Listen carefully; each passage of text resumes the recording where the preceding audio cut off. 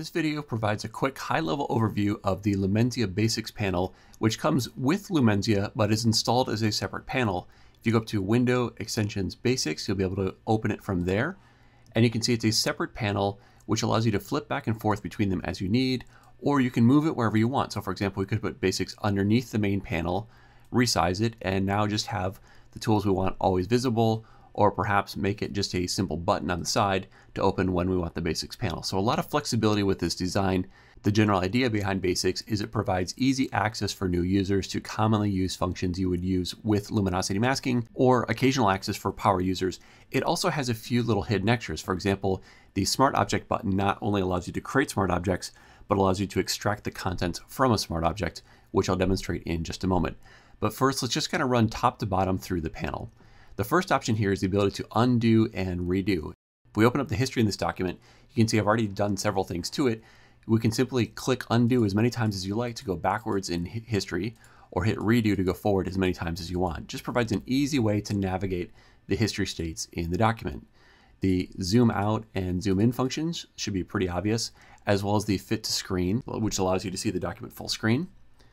The isolation option allows you to view the contents of a layer separate from any masking, any blend if, or layers above. For example, if we click on this layer and we are to click on isolate, we get this temporary visualization on top, which shows just the pixels from this layer without the mask, without the blend if, and without the effect of selective color. Click on isolate again to get rid of it. This function is especially helpful when blending documents which have multiple masked layers to quickly understand the content of your image. Show Mask does just that. It shows you the layer mask full screen. Click again to return to the image. X will X out the mask, same as shift clicking on it, to temporarily enable or disable the effects of that layer mask. You see the X across the layer mask showing that this mask is currently disabled, and otherwise showing you the same result as if it didn't have a mask. We click again to get rid of that. The minus button will use the burn tool set to help you push gray pixels towards black to help refine your masks. The plus tool does the opposite. It will dodge or lighten your gray pixels towards white, or you can paint with pure black, pure white, or middle gray from this row. The next row is all about selection. So if I go and create a selection, let's hit M for the marquee. I have a selection. I can now deselect and reselect with this tool. I'm actually getting rid of the selection. I'm not hiding the ants. I'm actually destroying and recreating this selection. So a quick way to reselect if you don't know the keyboard shortcut for that. Ants will show or hide the marching ants. So in this case, the selection is still here. I cannot see it though when I'm hiding the ants.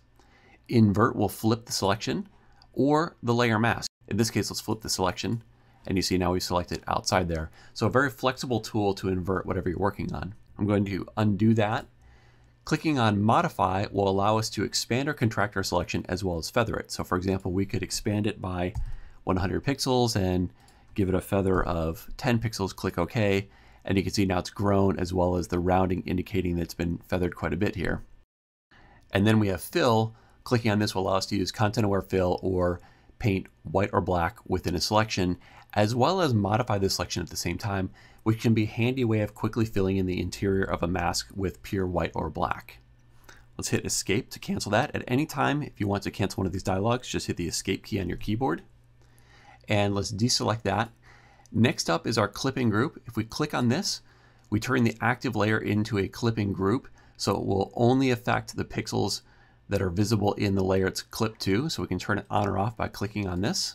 Then we have Stamp, which will not only help create a clone stamp. By clicking on that, we create a stamp of the whole image.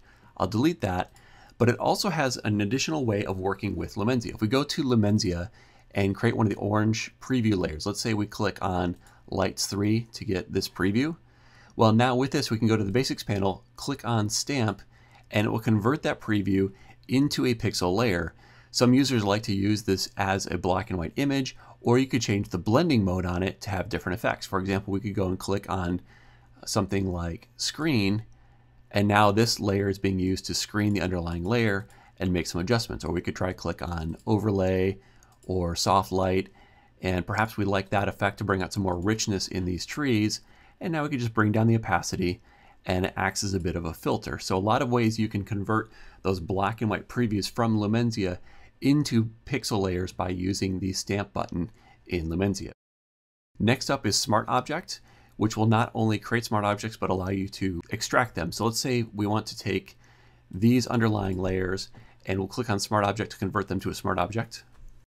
And now once we've done that, we can click on Smart Object again, and we're given the option to either rasterize and flatten it to pixels or extract. By clicking on Extract, we get back the original layers we had from that smart object. So it allows you to undo a smart object or pull the contents of it back up to this level of the document.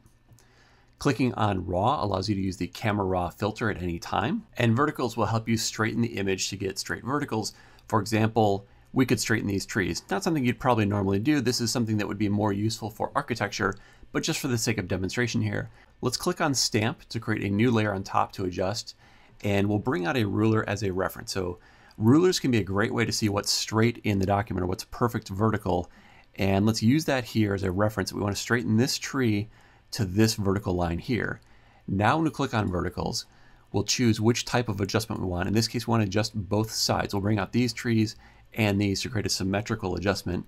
Click OK. And now we can begin the adjustment. Simply drag from the corner out in order to straighten this tree. And we can see that blue line now, that guide, is very handy to see when we've straightened that tree. When you're done, you can simply hit Enter or click the check up above.